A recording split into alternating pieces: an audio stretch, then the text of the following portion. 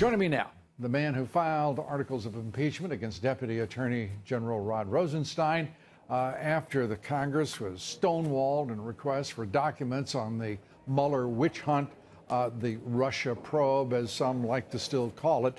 Three-term Congressman, Chairman of the House Freedom Caucus, Congressman Mark Meadows with us. Congressman, great to have you here. Rod Rosenstein now the subject of immense speculation as well as curiosity, and has become the focus of all that is going on in a Justice Department that is obviously just simply off the rails. What do you expect to happen? Let's first of all acknowledge that the president is going to meet with him Thursday. What do you expect the president will do, or Rosenstein might do? What will be the result of that meeting? Well, I mean, obviously, it's up to the president to decide what's going to happen. But I can tell you this, that Deputy Attorney General Rod Rosenstein actually did resign over the weekend, or at least communicated that. And I think the prudent thing for the president to do is accept that resignation on Thursday.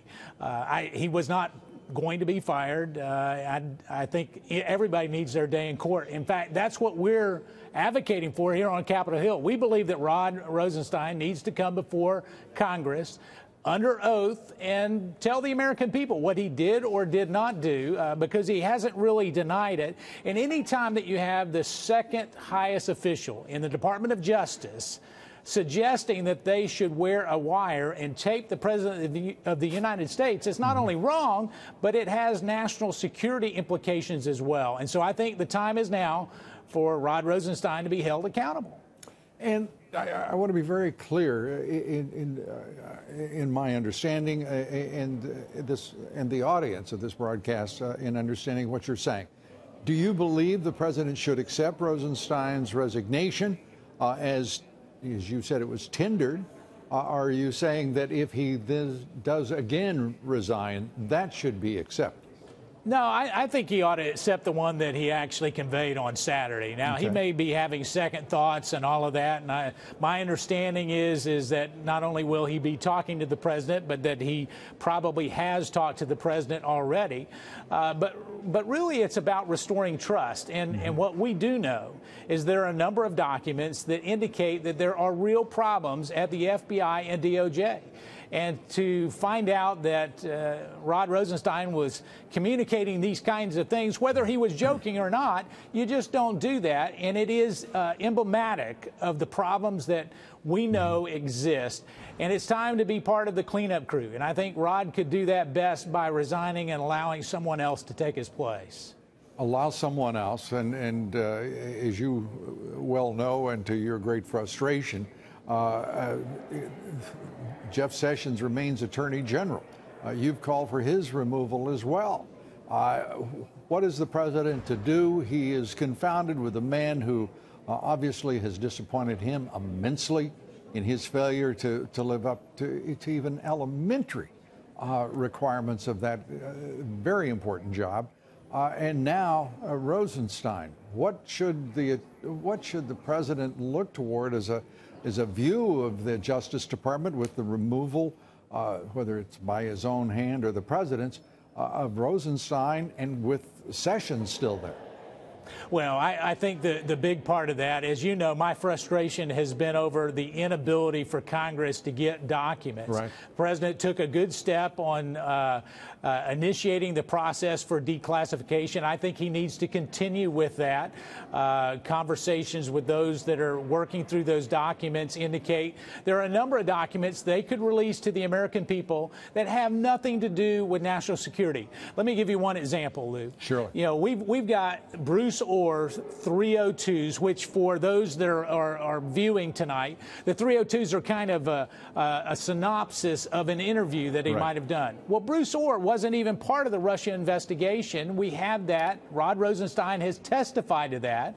So he was not part of the Russia investigation, and those interviews are with two people that do not have security clearances, Glenn Simpson and Christopher Steele. So there's no way that those documents could be classified. In fact, we've seen many of the notes. We feel like they would be very illuminating and truthfully will show some of the the inappropriate behavior that has happened at the FBI and DOJ.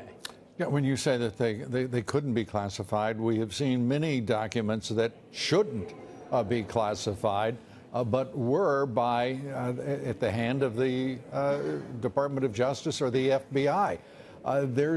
When you say there are immense problems there, they reach, it seems, across far more than just simply the executive levels of the FBI or the Department of Justice. There seems to be widespread political corruption to deal with here.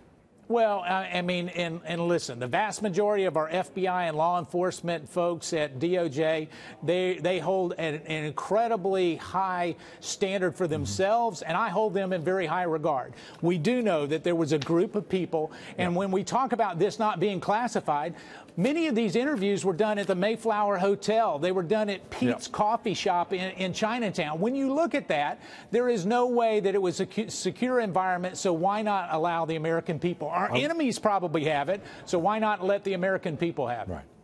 Very quick question. We're way over, but I've got to ask you this. The president making a decision, you referred to the declassification, to postpone, delay, or defer to our allies and not release those reports now as he had originally intended. It's in the minds of some, it looks as though he's putting the preferences of questionable allies who may well be part of any conspiracy against him that emanated from the FBI or the Justice Department, putting their preferences ahead of the public's right to know. Well, I think he has been for transparency from day one. One of the people that has actually communicated that to him was the very same guy that said he was going to tape the president privately, Rod Rosenstein. And so, you know, where's the credibility factor there? I think that's why we have to have someone that the president can trust so that when they give him advice, he can take it. He is for transparency. I think at the end of the day, we will see the documents. All right. Congressman Mark Meadows. Great to see you. Thank you. Great to see you, Lou. Thanks. Appreciate it.